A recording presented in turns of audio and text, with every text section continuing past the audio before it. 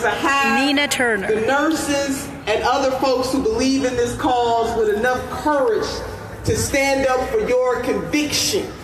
Now, I think I heard the senator who spoke before who said that 2/3 of this assembly, they're Democrats. Now, if I got the numbers wrong, y'all straighten me out, but the bottom line is that the majority of this assembly here in the great state of California, they are Democrats. And I bring up that point because in the state of California, they can't blame it on the Russians.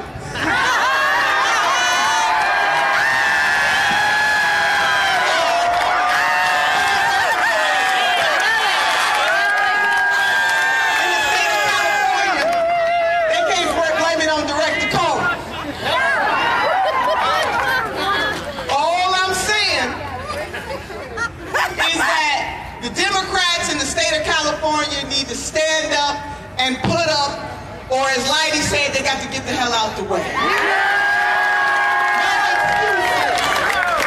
So I bring you a message this afternoon from 3 of my favorite people, but I was back there talking to some of the nurses, and I'm going to throw in a 4th person, the urban poet Tupac. He said, we got money for wars, but we can't feed the poor. It is something wrong, not just in the great state of California, but all over this country when we got to beg elected officials to do the right thing. So we're not going to keep begging, we are demanding. And if they don't come through, then we will vote them the hell out of office. So my first shero is Congresswoman Shirley Chisholm. Yes!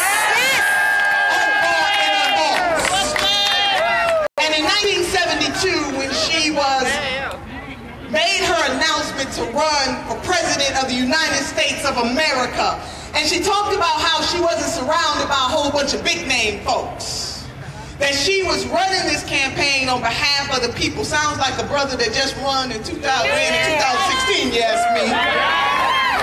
But one of the things that the Congresswoman said, she said the abiding concern of this administration, at the time she was talking about the Nixon administration, but she said the abiding concern of this administration has been one of political expediency rather than the needs of man's nature. I say to the Democrats in the California General Assembly the same thing that Congresswoman Shirley Chisholm said in 1972, that it seems like your abiding concerns are for your re-election instead of for the next generation. Tell him, Nina, tell him. Or get the hell out the way. Yes. I bring you word by the Reverend Dr. Martin Luther King Jr. who said the following. He said, of all the forms of inequality, injustice in healthcare is the most shocking and inhumane. Yes! We need a Healthy California Act, is that right? Yes! Say to the Democrats in the California General Assembly, put up or get the hell out of the way.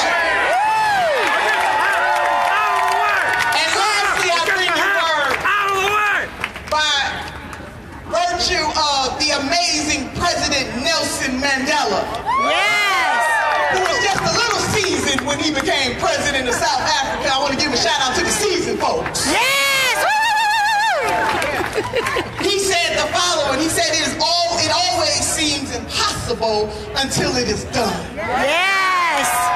So I want you all, nurses and non-nurses, because that's how we measuring folks now, nurses and non-nurses. But people who believe in humanity, that it always seems impossible until it is done. And every great movement in this nation, every great social and civil rights change in this nation has not come from the grass tops. It has always come from the grassroots.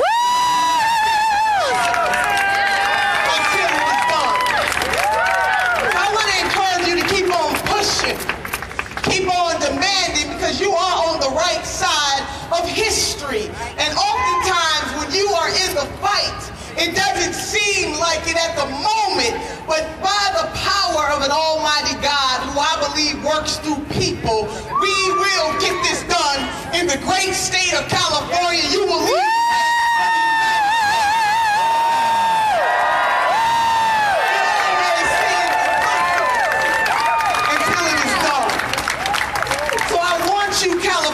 To know that you have supporters all over this country, and as Michael said, Senator Bernie Sanders is really counting on y'all to get this thing done. Yes! Not for himself, but for everybody. So, as a mother who birthed a son in this world, and I remember that like it was yesterday, even though it was 27 years ago. Sisters, I still got the stretch marks, and I remind my son on a regular basis what a sister had to sacrifice. But I remember being in that room, my husband by my side, a nurse by my side, and the doctor by my side. And when the moment came when I was feeling the most pain, the doctor said, push and breathe. To you, California, I want you to say that even though it seems dark, that darkness that you are experiencing, it is not a tomb, it is a womb. I want you to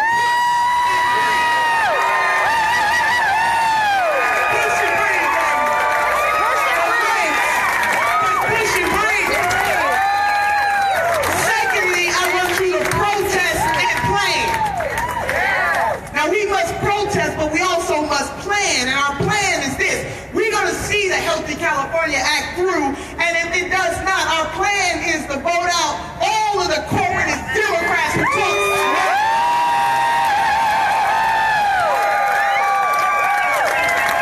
They talk about how much better they are than the Republicans, but my God, they not much better. So we will protest and we will plan. But lastly, sisters and brothers, we must persevere. Yes, ma'am. Yes. Never ever give up. Never ever give out. Never ever lose hope. Because our mission is so high, we can't get over it. And our mission is so low, we can't get under it. And our mission is so wide, we cannot get around it. It always seems impossible until it is done.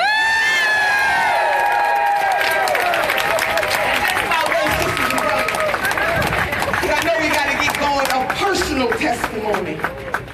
My mother died at the young age of 42 years old. Aneurysm burst in her brain. I was 22 years old, the oldest of 7 children. My baby sister was 12. And not only did my mother die at a very young age, she died with her dreams deferred, as Langston Hughes asked in one of his magnificent poems, what happens to a dream deferred? But she died on the system of welfare. She did not have a life insurance policy, and she had no money in the bank for 7 children. What are you saying? What I am saying to you is that we are a safety net nation. We are a nation that believes in lifting people up and helping folks in their lowest moments. If it was not for Medicaid, I don't know where my mother would have been. She could have benefited from Medicare for all. I speak to you from a personal experience, watching my mother die at such a young age, but always, always, always I carry her memory everywhere that I go. And so if folks want to know why a sister is an angry black woman, I am angry because I am sick and tired of folks pretending to stand up for folks but only taking their vote.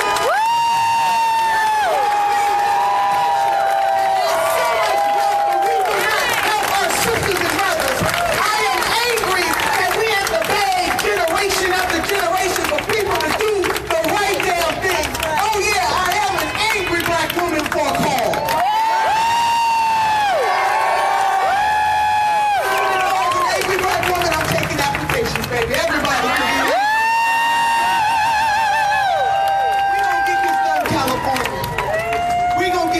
So I don't want you to give up. I don't want you to give out. I don't want you to lose hope. I want you to hold on to what Congresswoman Shirley Chisholm said. I want you to hold on to the urban poet Tupac.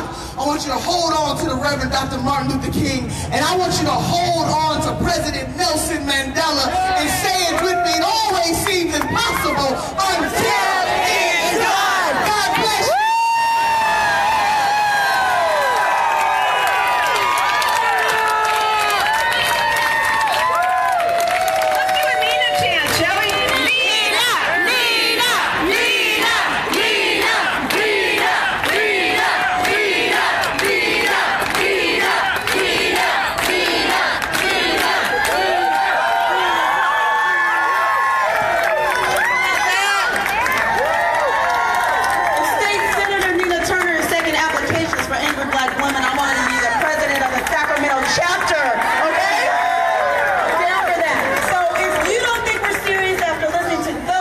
women. Also sorry for these people behind us, because we're coming for you. We are definitely coming for you. So we are very serious about this effort, everybody.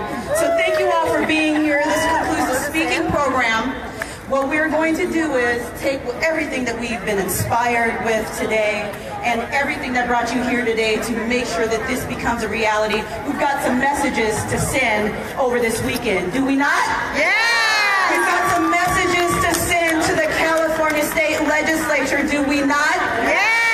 Healthcare is a human right, not a privilege, and we are going to pave the way here in California. Thank you. So we are going to start moving out towards the street, towards the right. Follow the crowd. Don's waving over there. This is going to be the beginning of the march, where we're going to have some of our leaders and community allies here. And we will be marching down this street, and we're going to go down L Street to 11 back to the convention center. So don't worry about the logistics on that. Just follow the crowd, and everything will work just fine. All right?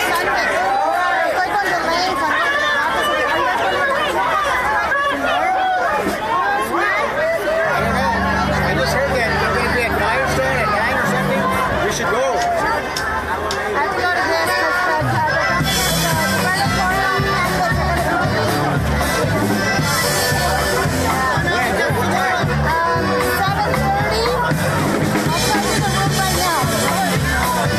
I don't know. We're here for the day until tomorrow, so. Yeah, maybe. Ahorita te digo dónde. It's the... Oh, it's on the other page.